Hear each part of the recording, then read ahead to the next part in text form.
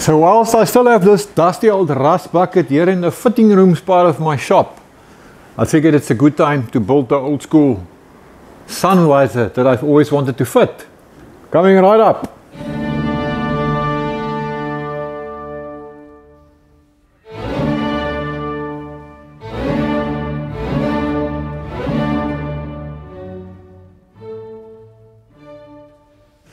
Hey, how's it, jokes, and welcome back to the shop. If you don't know me, my name is Diff, as in difficult, except I'm not. And I play with old cars and old school things and steel and rust down here in South Africa. So in the previous video, some of you guys might have seen it, I built my canvas canopy. I've since taken it off again because I needed to weld that frame fully, and I'll fit it back one of these days. But for now, I would like to focus and build the steel sun visor.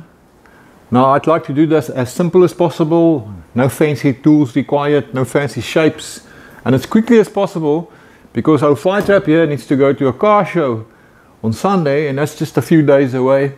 So I'd like to get this done before she goes down there. So let's get into it. So my idea is to make this whole thing out of one piece of sheet metal, and a big piece of stiff cardboard is my best friend here, because I can now snip it and shape it and yeah, see what it's going to look like. It's what our friend Ian Russell would call an envisioning tool. Good term. So this will give me the opportunity to decide on my angle, and I can fine tune it here for fitting nicely. It's currently oversized because I can now see where I need to cut it down in the bottom. And the same here up in the top. So I'm just messing around with this a little bit. And once I'm happy with the final shape, I can transfer this to sheet metal, cut it out, and take it from there. So I need to decide where I'm going to cut this now. And I do feel it needs to be parallel to that bottom body line. So if I just use the stick, and I can make a mark here, let's say there. And now I can just kind of transfer that mark all along. Something to that effect. That's going to give me a line that is parallel to that bottom line. So what I can do is I can take, you see I've got two pieces. So I'm going to cut only the one to shape. And then when I'm happy with that, I can just use this one and transfer it onto the other piece. Then I know they are symmetrical and the same, and then clamp the whole thing back together again to have a look at it. So I don't know, this line might be maybe a little bit too far down. I need to go sit inside the truck and see what it looks like. Maybe I must just cut this down first and then we take it from there. So for this upper line along the roof, I've taped my marker to the stick. And I'm just going to kind of mark it like this. I can keep the stick on the flat of the roof and draw a line like this, which would be my approximate cut line for the upper part of my sun visor. So let's take this half off, cut it, and we can then put it back into place to see what it looks like.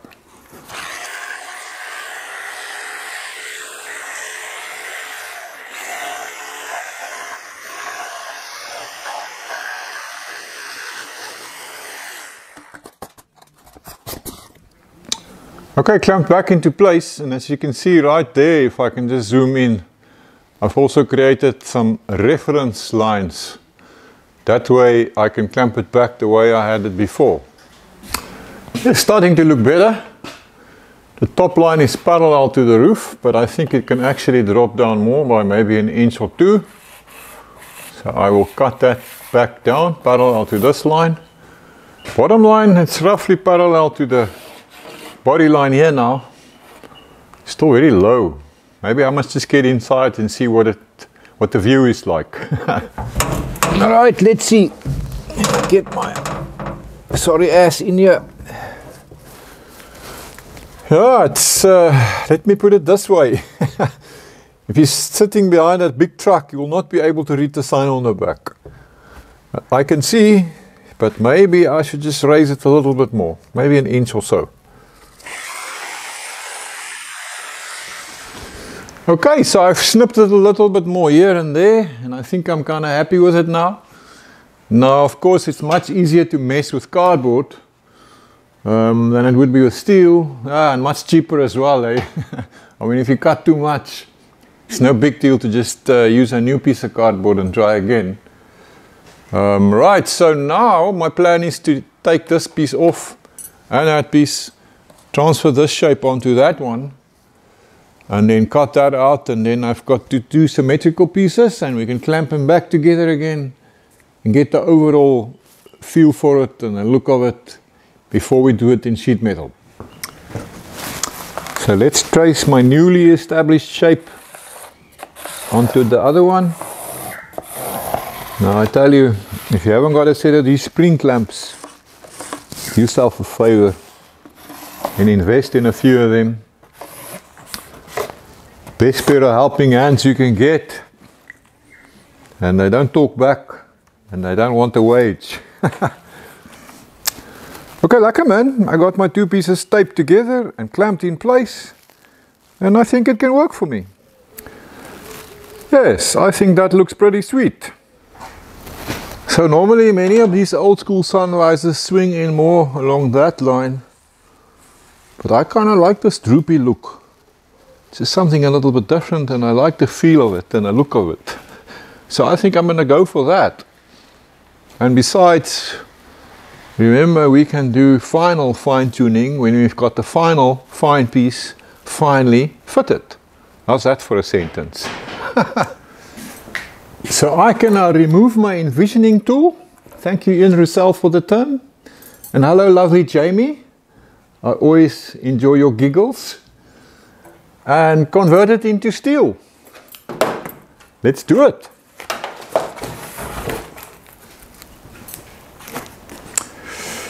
Well then, the shape certainly looks a little bit different now that it's lying flat, eh? And my spring clamps at work again. Yeah, like most things around here, a little rusty and old, but still good at doing their job. I actually bought these in the US.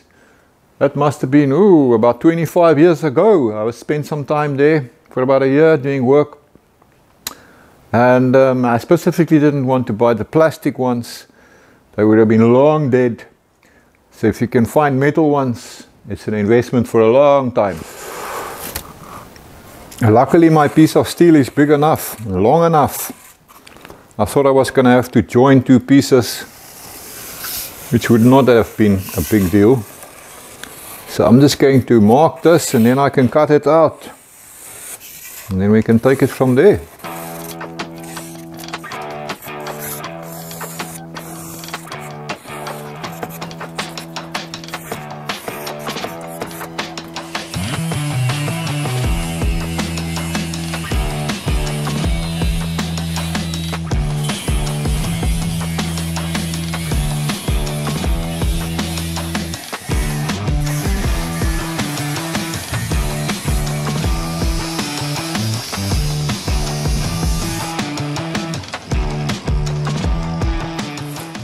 So at this stage I'm not too worried about the accuracy of these cuts. I can fine tune them once I'm doing my test fit. But now you first got to tackle what I think is the most difficult part of this whole story, and that is to get this bend here. I'm talking about this bend that we need right here. You can see I've drawn a line here. It shows me the approximate position of the bend and the orientation as well. So I can mark that line here on my workpiece so that I know where to make my bend. So we can just transfer this line onto the steel.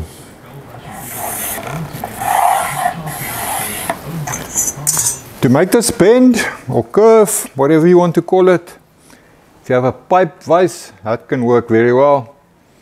or just a piece of pipe, and you can bend it around that. This is 4-inch pipe. I think that'll be fine. I'm lucky though. I've got this little slip roller I built many years ago, so I'm going to use that to get my curve in place.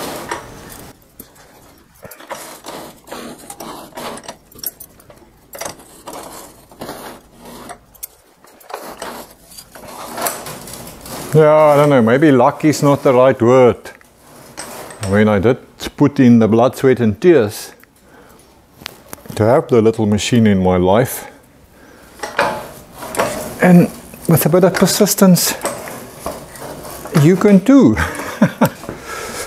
I use my bevel gauge to get the two angles about the same on each side, because it's not a 90-degree bend. So now we can go see how it fits.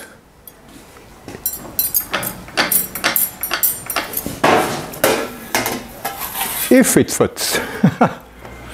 Why would you look at that? It kind of fits. And there's this rare warm front spell or something. For the first time in I don't know how many months, I can take off my sweater. Life is good. I see it's got a bit of a curve through though. These lines are supposed to be straight. It does need a little bit of a bend in the middle there. So I'm just going to do that. Take it off, get that in, and then we try again. A little kick here, a little bend. No, it's probably too much, I don't know. We want a straight line there and there. Let's go check it out again. Oh yes, now we're getting somewhere. I don't think I bent it too much. Starting to look like something. There's a bit of a strange business going on up there, but that's easy to trim away. So now at this point is where you light up a smoke, or open a beer, or make a coffee, or whatever is your poison, so you can step back and evaluate everything a little bit. Make a call on your final shapes. Like I say, we can still trim at top and bottom a little bit. Decide if your curves are okay, and all the rest of it. It's also still quite floppy, so I'm going to trim it top and bottom, or stiffen it top and bottom with some round bar. Might even add a bracket in the front middle here. That will stiffen it up a hell of a lot. I don't know, we'll see. And then we got to figure out a way as well to attach it to the drip rails. Another small little challenge to overcome. Ignore all the crap in the back and you can see that this line is a little bit wonky. You need to sort that out. Now the eye is pretty good at picking up a fair curve. I observed my first fascinating curve over 62 years ago when I was born, and I've studied sweet curves since then. So I've had good practice. Yeah, so I decided to make a center support bracket, and it looks like something that belongs in a Star Wars movie or something. I don't think it's actually necessary under normal circumstances, but I do drive this whole truck quite hard on the bumpy dirt roads around here, and I don't want to have to deal with another vibration or a rattle. And in my case it's also easy, I have no hood liner, so simple matter to bolt it right through the roof to attach it, and it's, yeah, it's strong enough, I reckon. You know, after many years of doing restorations with my dad and then building shiny street rods, you know how much fun it is not to have to worry about scratching paintwork and shiny things. I love these rat rods. I'm telling you, shiny paint just causes stress, man. I drilled and tapped into that bracket I made, and now that it's screwed on here in the middle, it's not gonna go anywhere. It's still a little bit floppy here and here, but my round bar edging will sort that out. Right, so now how am I going to attach it here? I suppose in the most rat roddy way. You can just weld it on, but that's a bit crude. You could stick self-tappers into the A-pillar, but it's also still a little crude. So I think we must come up with something that's a little bit more refined. So here's the best plan I can come up with. I've made up this little L bracket from a 2mm thick plate. I have no idea what that gauge is, but Google will tell you. Google knows everything. Now my plan is to now actually fasten it like that with a little fastener. And then it will clamp it and hold it, hopefully. Well, I can't get a nut in from behind, so for now I'm just going to tap this hole.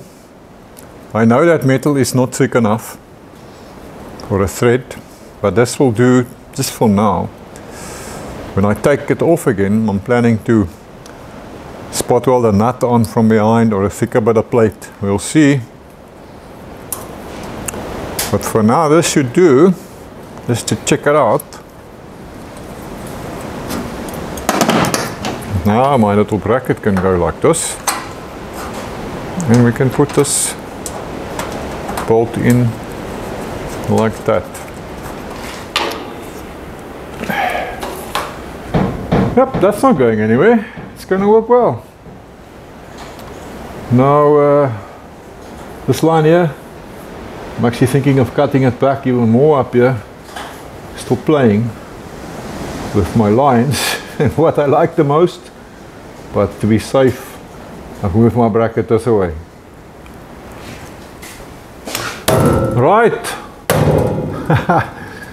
Apart from that vibration, which I will be sorting out with the round bar edging, this thing can't move anymore. So I can now refine all my lines and cut them before welding on my round bar edging. So I would actually like to have this line parallel to this bottom body line, so I've made this stick, and what I can do now is to just mark it along the top here like this, and then I can cut it to that line, and then we will be good. Yes.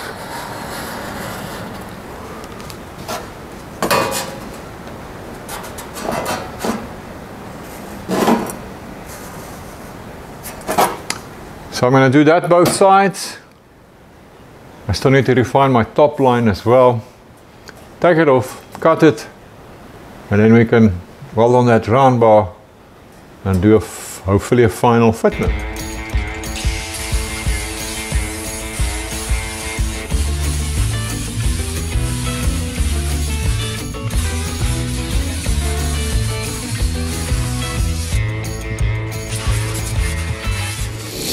So once you've made your cut, it works well to lower your eye and look along the edge of the curve as I'm trying to show you here.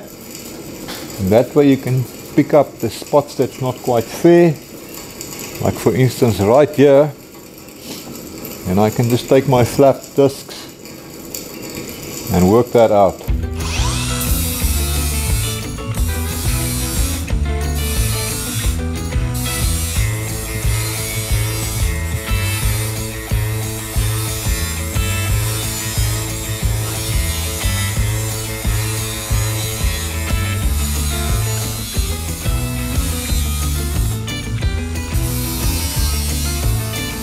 You can see it here as well, not a sweet line.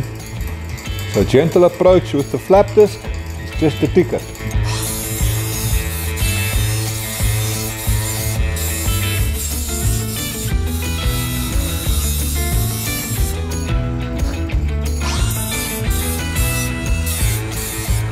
I made a start on fitting my round bar edge here. It's a 6mm 1/4 inch round bar. But this is as far as I got, because then the power went out and I couldn't do any further welding. Much later. Well then, as you can see, things have changed a little bit here. The power only came back on now. 2 days it was off. Apparently some main feeder line that crosses a deep valley blew down in a storm and I was struggling to get it back up. So I do have a backup system here in the shop to run my lights and maybe a grinder. But yeah, I can't do any welding, there's not enough power for that. So I've been spending these 2 days, as you can see, giving old Flytrap a bit of makeup here, cleaning the shop and boring stuff like that. So the makeup I'm referring to It's just a wipe down with some thin boiled linseed oil. Makes quite a difference, don't you think? It's actually very easy. I didn't even wash it. I just blew off the worst of the dust, gave it a wipe down. I'll stick a link up here on the screen and you can go check out a video out where I talked more about using boiled linseed oil to preserve patina. But now the thing is, she's committed to go to a car show tomorrow. So I'm not going to get my sun visor finished in time. So what we're going to have to do is, I'm going to go do the car show. I'll do a video about that as well that I'll post down the line. And then on the day after the car show, I will come and finish the sun visor. We can fit it and see how it turns out. Hey, and check it out. I finally got my Flytrap t-shirt as well. Awesome artwork by Stefan's Auto Art. Thanks my brother. So if you would like your own Flytrap t-shirt, check out the merch shop below the video. And you can order it there. For my mates in South Africa, your easiest option is to drop me an email. I'll stick a link up here on the screen and then I can sort you out. Yes, for you guys that is overseas from here in other parts of the world, for me to ship t-shirts from here to you is extremely expensive, so it's just not worth it. Your easiest option, like I said, check out the merch shop. You can also find all sorts of cool stickers and other t-shirts there and get your own Flytrap t-shirt. Cool, my brothers and sisters. Hey, and check out these cool stickers. They are also available in the merch shop. Yes, we are busy working on a bunch of exciting new designs. So when they become available, I'll let you know. As you can see, they are die cut. So that looks quite nice. And I think this one is quite appropriate on Flytrap. Yeah, and this one is also appropriate. Sorry if I offend anybody, but that's my thoughts on the matter. 2 days later.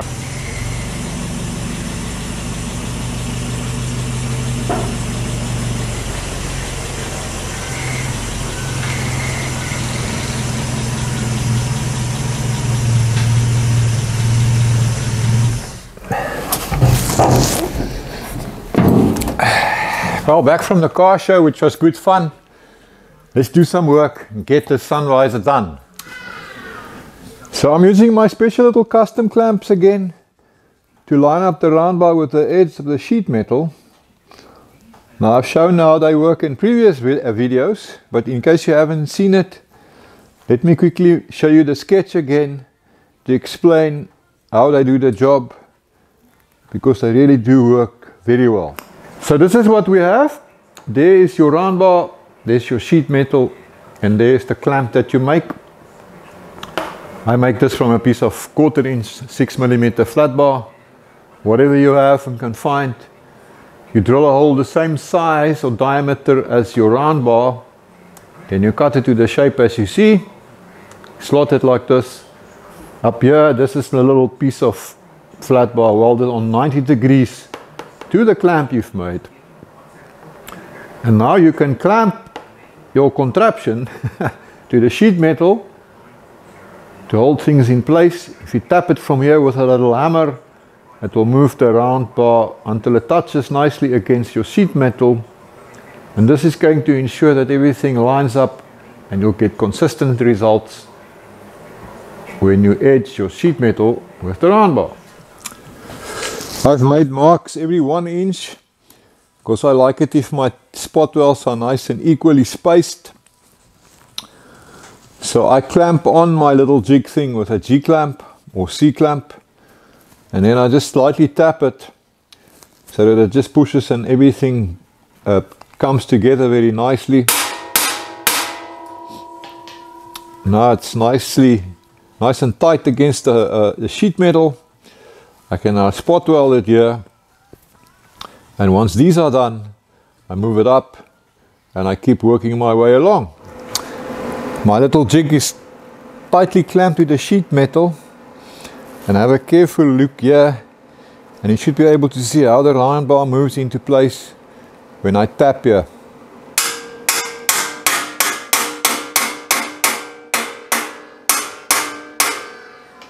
Hopefully you saw that. Now it's perfectly lined up and I can spot weld it or tack weld it. What's the right word?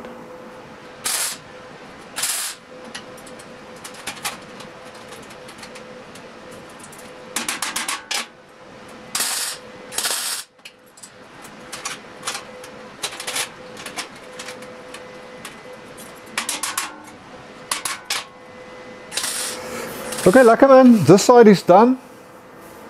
I did it in 2 halves, so there's a joint in the middle. That just makes it easier. You don't have to work with such a long piece. So now I'm going to repeat that whole process here on the other side. I got my 6mm round bar welded on both sides now. Spent some time with the flap disc to clean it up nicely. And I tell you now it's so stiff it doesn't move at all. Now we could take this further and sand it up with a DA, with P80 sandpaper or something like that. But hey man, this is just a rat rod, so we're not going to take it that far. So I think we are almost ready to go and give this thing a try. Remember earlier I said I needed to do something here on the inside of the sun visor for the bracket bolts to get a bit of extra thread to hold the visor to the car. So I just tack welded on these bits of 3mm plate, 1/8, and I tapped them. So now I've got a little bit more meat, if I can put it like that, for my little bolts. So that should be plenty fine and more than enough to hold it in place. If you are fussy, you can probably weld it here on the inside as well. But as you can see, I've got pretty good penetration, so I'm not going to stress about that. When I do tack welds like this, I crank the amps up quite high. I think it was probably about the same setting that I would use for 1/4 inch 6mm plate. So I get instant penetration. And remember, you're only tacking so you can actually stand all that heat. Plus you've got the 6mm round bar that helps to absorb it as well. So that's good enough for me. Well then, let's go and see if it will still fit.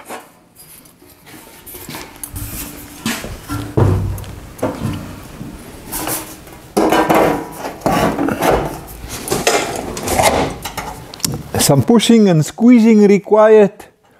No doubt there was a bit of distortion from the welding, but it's going on. I'm going to need some washers to put here. So an oversized washer like this one here, that will be perfect. But I don't have enough of them. Mesco Engineering Supplies is a long way from here now, and I'd like to get this done. So I've got an idea in my head that might get me arrested. This is my dirty finger, and these are South African 10-cent coins. They are worth so little that they are not even made of solid copper, because the value of the metal would far exceed the face value of the coin. Instead, they are copper-plated steel. There is nothing you can buy with one of these, so they really are worthless, and I don't know why we still have them. I would imagine the production cost of one of these would far exceed the value of the coin. To put it into perspective, in American dollar terms, one of these is worth 0.56 American cents.